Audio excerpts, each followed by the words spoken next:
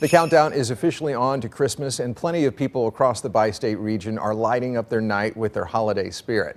That's especially true for one family in Festus. The Linhard family has brought back its light show to Festus City Park. The Linhards also put on a big light show around Halloween. The Christmas edition includes 70,000 computers, controlled lights, all synced up perfectly to holiday music. You can listen along in your car radio on 99.7 FM. The show runs Thursday through Sunday from 6 to 10 p.m. and it's free.